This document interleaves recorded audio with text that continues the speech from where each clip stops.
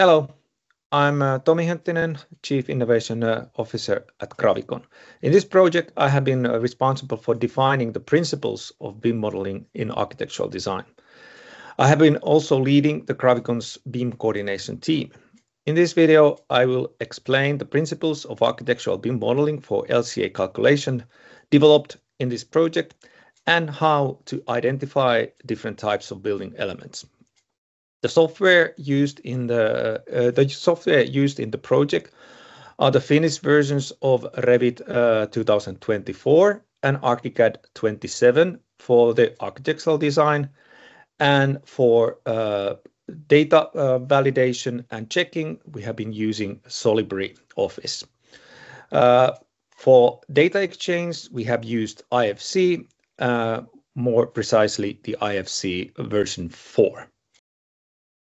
Although this is a fictional project, we wanted to simulate a normal design process. Architect Office Huvila Oy was appointed as the architectural designer for the project. Huvila was also responsible for creating Revit models, as it is their primary design tool. Architects at Huvila developed two building types, a residential block and an office building. Two frame material versions we developed for both buildings, a concrete structure and a timber structure. In addition, a building permit version and an as-built version of both buildings were made. The architectural design closely followed the specifications of the international IFC standard ISO 16739 Part 1. This was done to ensure that the outputs of different programs were consistent. For each element in the design model, the correct IFC class, predefined type, and the required properties were defined. In this information allows the IFC model to be filtered by element group. In the IFC, each type of building element and product element is assigned a project-specific type designator.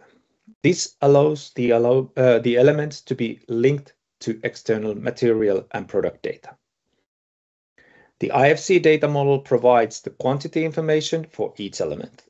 Quantities can be read from the model as lengths, areas, volumes, and number of items depending on the elements. The IFC model data is transferred to LCA calculation software. The IFC model contains quantitative data only for the elements to be implemented. Waste, material, formwork, supports, and other temporary structures must be considered separately. In addition, the LCA software must include quantitative estimates for elements not included in the design model. The project-specific type designators in the IFC model can be used in the LCA calculation software to link the breakdown structure and product information for each element. Here is the architectural model developed by the Architect Office Huvila in Revit. I have also the same model in ArchiCAD, and both models loaded to Solibri Office.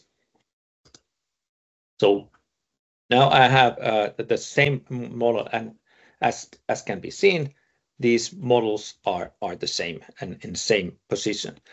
The location, of course, is a highly relevant issue, and it must be checked in the beginning of the project that all models are located in the same coordinates.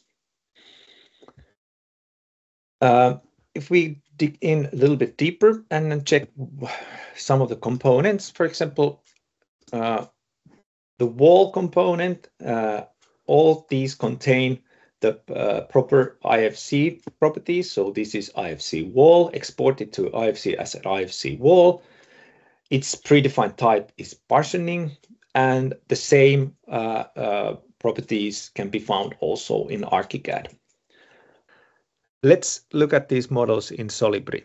If we make an information takeoff, we can see that all entity types created in two design software share the same type designators.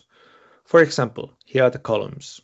The column P1 exists both in ArchiCAD and Revit models. Since the geometry is the same and they share the same coding system, it doesn't matter what architectural software has been used. We can take out the same quantities and identify the same components. This goes through all different element types. The separate site models are also produced, and as you can see, here is the ArchiCAD site model, and here is the Revit site model. They little bit vary in the detail, but the quantities that need to be needed are needed in the LCA calculation. They are the same. So here we see the full model, Revit model, and the full ArchiCAD model in Solibri. In this project, we investigated how different design software can support LCA calculation. The modeling approach within the different design software differs somewhat, but as we proved in this project, the IFC models they produce can be produced with almost identical content. This allows a software-independent LCA calculation. In the project, we also found out that the quantity data used for LCA calculation and, for example, for cost calculation are the same, so that the design models that meet the needs of LCA calculation also serve other use cases. This motivates the correct design of the models and improves the quality of the data. The key is to have consistent national and international specifications through which the modeling can be harmonized. Thank you for your time.